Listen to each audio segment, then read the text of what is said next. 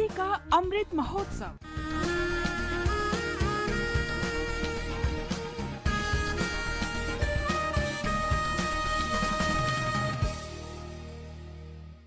Azadi ka Safar with AIR News. Birth of a Nation. India's glorious freedom struggle is one of the greatest struggles the modern world has ever witnessed.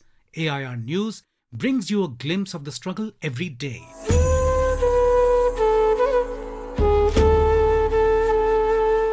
In today's episode, we are paying our tributes to freedom fighter, author, thinker and political leader Ram Manohar Lohia, who left us on 12th October in 1967. Lohia was born on 23rd of March 1910 at Akbarpur in the then Faizabad district of Uttar Pradesh. His father was a great follower of Mahatma Gandhi, and at an early age itself, Ram Manohar leaned towards Gandhian philosophy and turned a satyagrahi at the age of 10.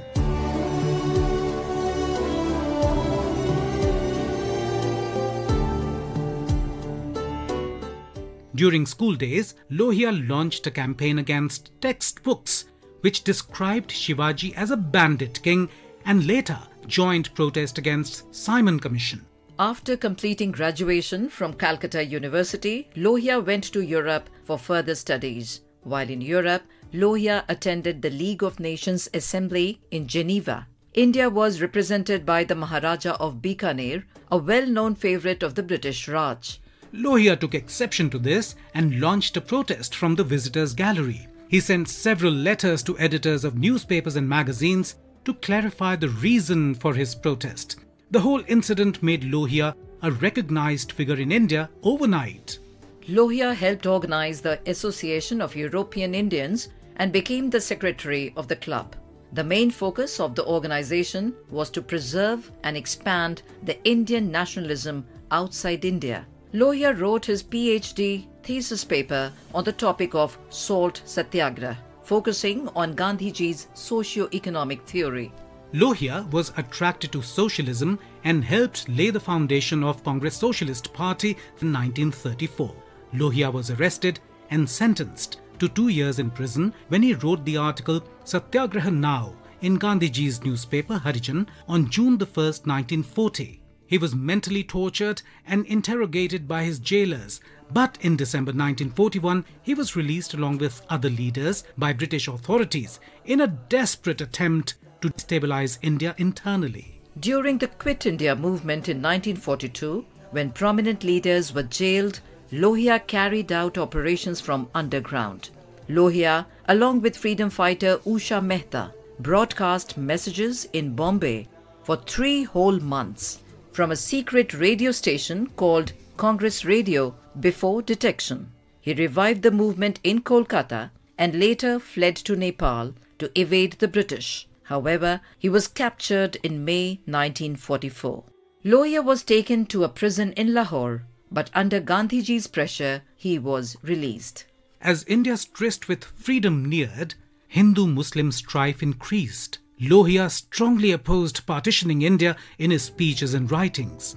He appealed to communities in riot-torn regions to stay united, ignore the violence surrounding them, and stick to Gandhiji's ideals of non-violence. Lohia comforted the Mahatma on partition issue and remained beside Gandhiji as a son would remain beside a father in the hour of crisis in the aftermath of independence.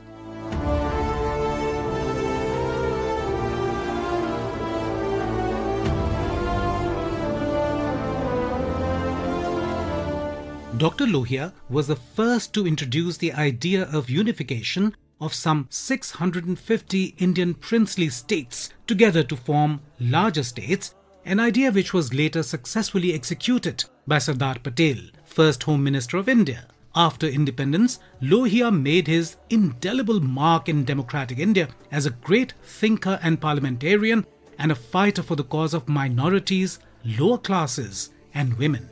During his last few years, besides politics, he spent hours talking to thousands of young adults on topics ranging from Indian literature, politics and art.